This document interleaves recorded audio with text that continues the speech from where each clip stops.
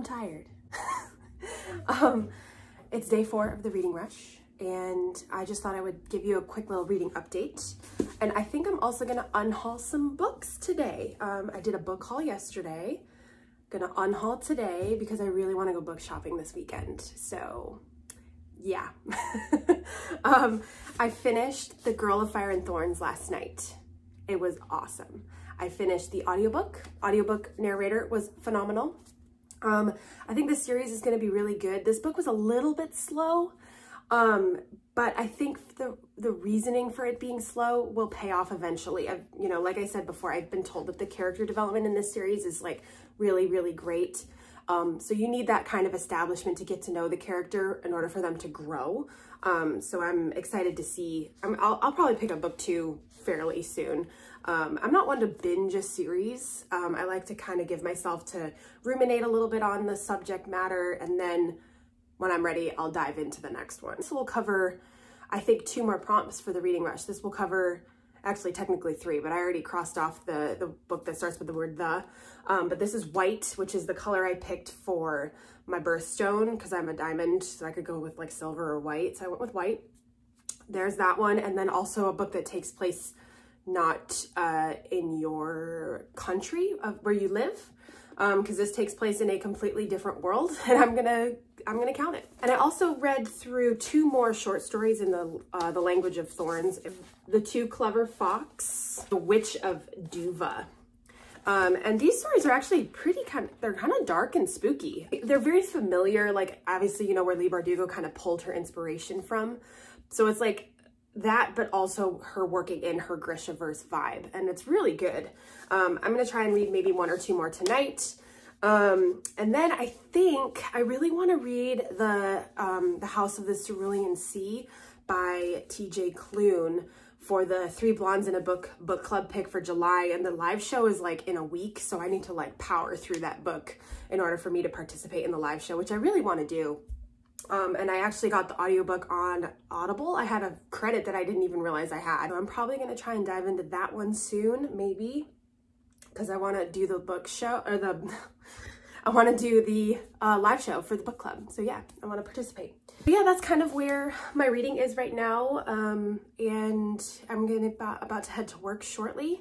So I think I'm going to try and plug in the audiobook today and see how far I can get, and maybe listen to a little bit of it on my run later. And yeah, hope everyone's doing good. So now while we're here, I think I'm going to do a little book unhaul for you. It's my first time doing it, so I don't really know how these go. So I think I'm just going to kind of wing it. And by the way, this doesn't necessarily mean that the books were bad. I probably read them, thought they were fine. I just don't really need to own them anymore.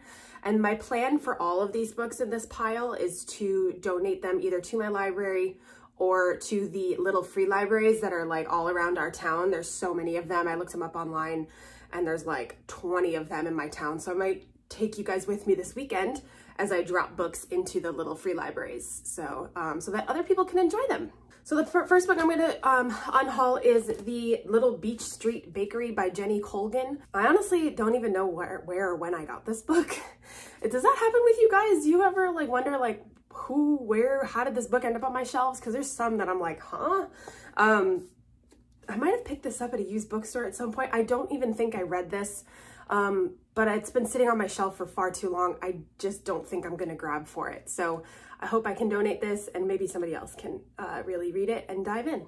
The next book I'm gonna get rid of is, it might be a little controversial, but I really genuinely liked this book. It's One Day in December by Josie Silver. I thought it was really good. Like an intense adult romance contemporary novel, like a love at first sight, where this girl Laurie sees this guy on the bus in London, and they like instantly have an attraction to each other, and then she like never sees him again, so she tries to find him. And then one day she goes to her best friend's like a party and finds out that her new boyfriend is the guy from the bus, and like how the 2 of them deal with their attraction and their relationship with their friend and like all of that. And it was really intense, and it was good. I just don't think I really need to own it. Again, it's going in a little free library. Maybe someone will grab it and enjoy it even more than I did. And the next book, I think I already mentioned this, but I have 2 copies of this. This is the original cover of The Girl of Fire and Thorns, the paperback edition.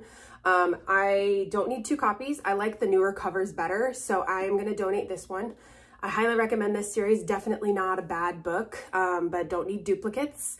So it's going to go into the donation pile, and maybe some other reader can pick this up and really enjoy it like I did. The next one is another kind of a controversial one, and that is Red Queen by Victoria Aveyard. I started this like 3 years ago. I never really thought it was that great. And from what I hear, the series doesn't really get any better. I feel like I heard it kind of drags on. I just don't think I'm even gonna bother at this point. Also, this came out forever ago, and I feel like the dystopian YA fantasy is kind of burned out. That whole trope is a little burned out right now, and I'm just not in the mood for it. So yeah, this will probably go to my library or, donation bin. I want someone else to enjoy all these books that I'm unhauling. Next book I'm gonna unhaul is We Were Liars by E. Lockhart. This one also might be another controversial one. I read this, I think it was earlier this year, and my friend really recommended it, and I thought it was fine. I don't really get the hype. I don't know. I'm not going to go into it. I think it was a little overhyped for me. I think that was the big problem. But yeah, going in the pile. The next one, The Immortalists by Chloe Benjamin. I really enjoyed the writing in this book. I thought the writing was amazing. I thought the idea was amazing, and I thought it was executed really well. I just didn't really connect personally to the story enough to want to keep this. I know this is a favorite of a lot of people on BookTube. It just didn't work for me. And like I said, maybe someone else can pick this up and it'll be life-changing for them. Very good writing. And I definitely will read more of what Chloe Benjamin puts out. But yeah, just gonna unhaul and hope that someone else enjoys it. And the last book that I'm gonna donate is The Love That Split the World by Emily Henry. I think this was my first Emily Henry book, and I don't know if it was the right one to pick up for her first novel. Her books are really whimsical and like magical realism, which I have not really read a lot of. And this book was a little confusing and like hard for me to follow. And I read this at the beginning of quarantine, so maybe that was why I didn't love it. Maybe I just couldn't really understand it. My brain couldn't focus on it. But it's like an Insta love story, and there's magical realism and like alternating universes and stuff. And I thought it was really unique, but it just wasn't for me. So there we have it. Just a small little stack of books that I'm planning on donating. And I just really want to go book shopping this weekend. So we will do that. Very excited.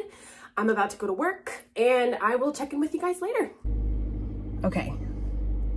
So I have a few extra minutes before work. Should we go to Target and treat myself to a new book? Yes, we should. And I'm gonna take you with me.